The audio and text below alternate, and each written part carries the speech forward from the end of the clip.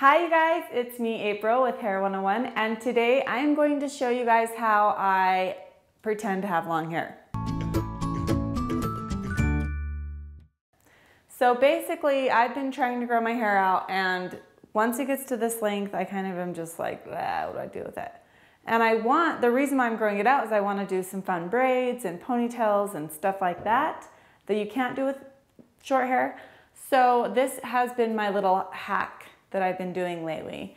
I'm going to do a few of these videos as I grow my hair out because I think it's fun to be able to show how you can kind of transition into the styles you want in the long run, but like get them now. So I'm going to show you guys how I do that with just a few simple things and a clip-in extension. So this is the extension I'm going to be using.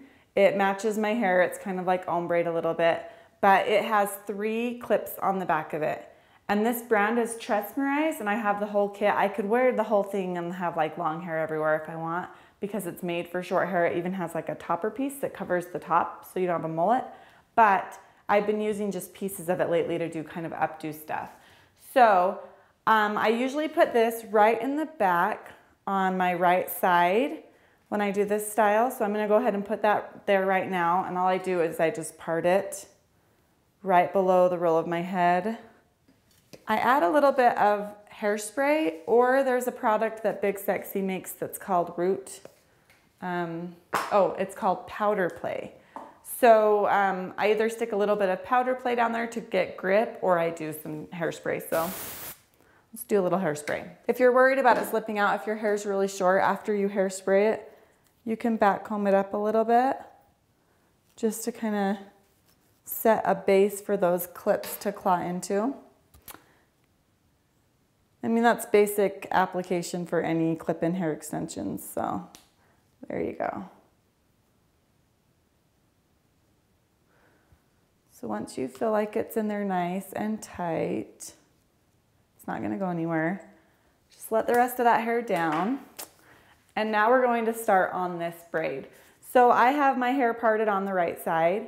It's usually just where I part it. You could definitely do this on the other side or down the middle, whatever works. I think it looks better on the side, so I'm just gonna pick up the big chunk of hair at the top.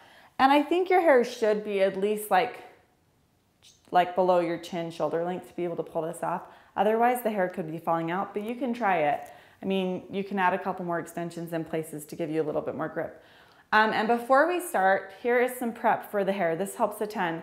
If your hair is super clean, you're gonna wanna make it feel a little bit dirty with some spray clay. This is the Style Sexy Hair by Sexy Hair Concepts.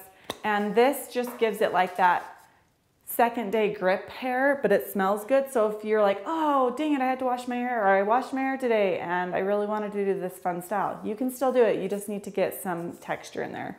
So you could spray that in there. My hair's on its 3rd day, so I actually don't need this. If your hair's like mine and it's on its 3rd day and you're like, oh, I need to freshen it up, then you just do some dry shampoo. So I'm gonna go ahead and do a little bit of dry shampoo, and then it's ready to go. All right, so this is going to be a Dutch French braid, and that just means you're flipping the strands underneath. And French braid is when you're grabbing more hair to add into it. So you add in a little bit of hair, and I always flip it and then add, because it's easier for me to hold, but everybody braids a little bit different. So if you braid different than me, that's fine. Basically just doing a Dutch French braid. And adding in, and you're just gonna continue to do this add in, grabbing chunks of hair, trying to get it to stay down and lock in together. If it's not locking in, you probably need to add some more texture, hairspray, dry wax, whatever you need to do. And I'm just going all the way until I get this hair down to like the back of my neck. So I can feel here that I'm gonna start getting some of the extension. That's good, because we need to have some length to add into this. So I'm gonna flip my hair around like this, and I'm just kind of adding in chunks at the bottom.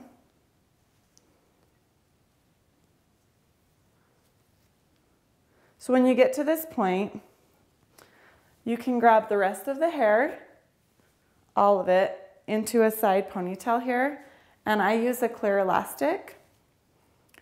And I always double check and make sure that my hair is covering the extension in the back, just because you don't want that showing. All right, so we have everything in this clear elastic down here. So you can tell if I just had my normal hair, it'd be this little stubby. I mean, that's fine too, but I really like it to have more length because I'm gonna braid this and then I'm gonna wrap it in like a little braided bun updo right here. So now all I need to do is make sure that this is secure. So I take a couple bobby pins and I just kind of grab some of those ends because you know that they're gonna eventually throughout the day come loose a little bit. And it's gonna help a lot to just have a few bobby pins down in that short hair that's barely hanging on to that clear ponytail. Okay, also at this point, I usually shoot this with a little bit of hairspray.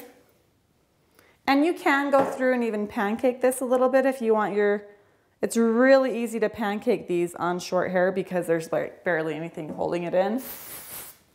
So lots of hairspray, lots and lots of hairspray. All right, now we're moving on to this ponytail. So this is a little tricky. You're gonna wanna make sure you have some texture in it. Like I said, it's all about the texture at this point. I'm just gonna turn around and braid this. So you're gonna split it into 3 braids and you have to make sure that the 3 sections are even with the long part of the hair. Because your natural hair is not really gonna matter too much at this point. It's more about the extension. And you're just gonna braid. It doesn't matter if it's Dutch or regular because you're gonna be rolling it into a braid anyway. But yeah, braid this extension down.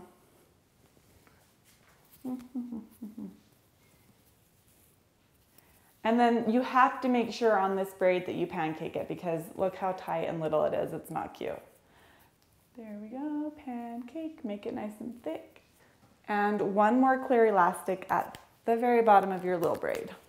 And you can tell there's like messy pieces sticking out in the base of this braid. That's okay because we're making it into a messy bun. So now we're going to take it and just kind of wrap this pancaked braid around until we have a little bun like so with some pokies sticking out of it. And that's okay because you can mess with those with bobby pins later or just leave them. It might be cute.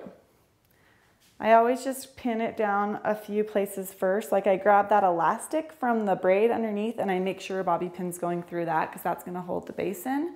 And then I usually go one on the other side.